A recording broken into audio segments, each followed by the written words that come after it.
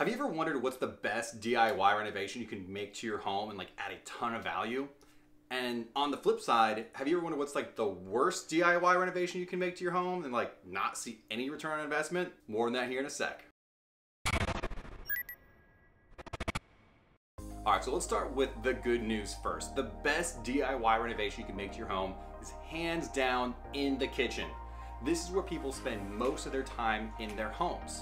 In the mornings, middays, evenings, especially now with the work from home culture, kitchens are more important than they ever were. Zillow even backs this up. They estimate that you'll receive a 75 to 100% return on your investment, averaging around 81, 82%. And I'm gonna give you a warning right now. It's really easy to go over budget in your kitchen. It's nice to go and look at those custom cabinets or those marble or really nice granite countertops and be like, ooh, those are the ones. But you don't want to get over your budget too quickly, and it's really easy to do. What I really recommend is focusing on those mid-grade upgrades for your kitchen. Now when it comes to mid-grade upgrades, guys, which I think give you the best return on your investment, whether it's a rental property or actual home, you've got to focus on non-custom items. When my wife and I were looking actually for this house and when we were redoing this kitchen, we were getting quotes for the small to medium-sized kitchen, upwards of $10,000 just for the cabinets. That was before the countertops, before the appliances, the flooring, hardware, any of that stuff. Just the cabinets. I could not believe how expensive those were. When we looked at their quotes, we noticed they were just trying to use like small little customized cabinets and all these extra labor costs, and that was just not what we were about, especially as DIYers. So we quickly scrapped that idea. Instead, we took the non-custom approach. And what I mean by this, we just got cabinets that weren't going to have to be specially made for our kitchen. So for us, we went to Cabinets to Go. This is not a promotion for them. I'm just telling you where we went. Cabinets to Go was by far the best supplier of these cabinets for us. You have to assemble them yourselves, you have to install them yourselves. That's where you're saving the money here in your kitchen remodel. Like, take a look at our kitchen before, and now take a look at our kitchen after. Pretty big difference, right? Give you a quick breakdown.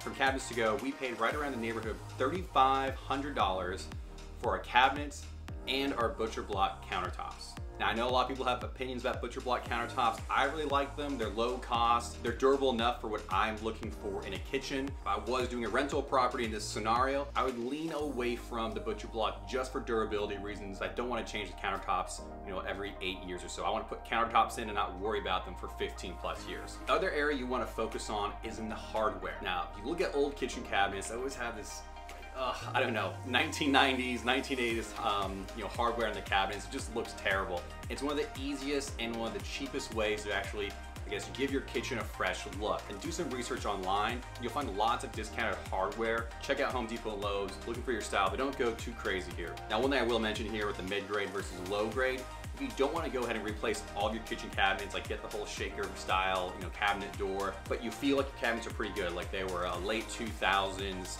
2007, 2008 remodel, and they're just kind of a dated wood look, go ahead and sand those guys down and give them a fresh coat of paint. Make sure to prime them and everything when you're painting them. That is an amazingly affordable way to improve the look of your kitchen. And you add that in with a fresh looking piece of hardware, and your kitchen's gonna look great, and it's gonna look like you got new cabinets, but all you really did was sand it down, prime it, paint it, new hardware, and you've already had a ton of value. Now, another area of the kitchen that I love to talk about is appliances. Now, the ones I probably hate the most are those like bland looking white fridges, stoves. We've all had them. I'm sure you may have some right now. I prefer to go with the stainless steel. It's a more, I would say, premium look. It's a more up-to-date look. And it's gonna bring people's eyes to your kitchen a bit more. It's gonna make them feel like it's been updated, even if you've just painted your cabinets or just added hardware. Just keep it simple, keep it straightforward. Stainless in the front, nothing too wild and crazy. None of that smart technology, which I'll get into more here in a bit. I will say this as well, I've got nothing against the black appliances, just the white is my least favorite. Typically it's the cheapest, and I think that implies to the person you're trying to sell your home to that you went with the cheapest option. However, not the worst thing to go for in a rental because you want durability. You're not looking to invest, the high-end stuff here unless you go into luxury apartments. You want to keep things simple on the rental side, but with flips, focus on the stainless. With the rental properties, definitely a bit more leeway there, and you're working within a tighter budget typically. Now, one more thing I'm going to add in here is about your lighting. Now, typically you might have those old bowl lights where moths can go in there and just die. I like to lean away from those. Get an updated light fixture, but don't go crazy here either. Look at some recessed lighting. Very smooth, not too difficult to install. Gives a nice clean look to the kitchen. Big fan of recessed personally. They're not too expensive either. One one more thing too I'd love to talk about is the flooring. Now, lots of people may have old laminate flooring in their homes, or heck, even old tile. If you have wood, for instance, I would definitely look at possibly refinishing the wood before you sell your home. It just gives it a fresh look. But if you don't have existing, hardwood floors, I would highly recommend you check out luxury vinyl planking, just because it's so durable, it has a great look to it, it's very inexpensive, and it's going to make people feel like they have that luxury, that premium feel at such an affordable price. On top of that though, if you want to go a different route, definitely check out some tile options. You want to look at the bigger tiles there, but don't go too pattern based. That's something that's very in right now, very trendy. You want something that's going to be timeless. Now, another thing about the kitchens I really enjoy is look at your backsplash. This is a great and easy way to add a kind of a premium feel at a lower cost. I like Subway tile. It never goes out of style.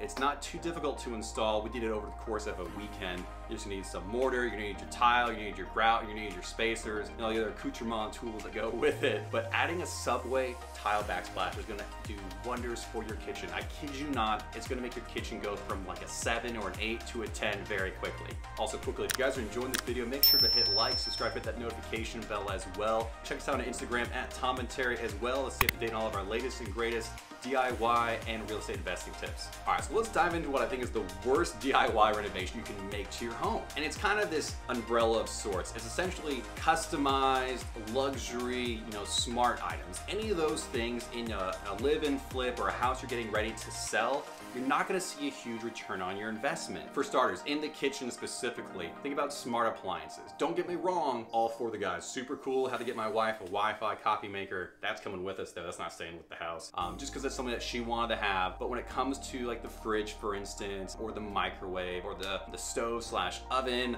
or the dishwasher, you wanna keep it simple. You wanna get those stainless, but don't wanna go so high end with smart technology.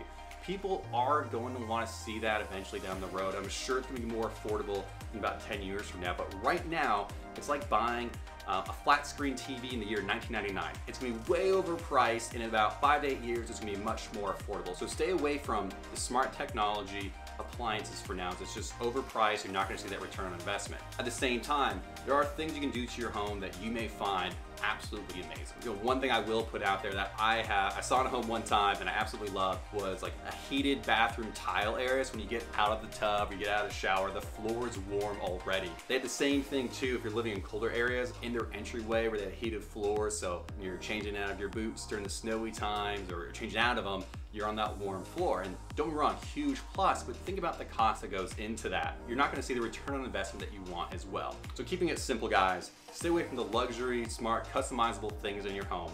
Some of those things do add value probably to you, but what you're looking to do at the end of the day, make your house marketable to a wide audience. Whether it's your rental or your live-in flip or just whatever property you're trying to sell, things that you may love, things that you cannot live without, aren't things that other people are going to pay for. So that's it, guys. Let me know what you guys think of my opinions here on the best DIY renovations you can make. Hit me up down in the comments, and also don't forget to like, subscribe, and follow up for some more later.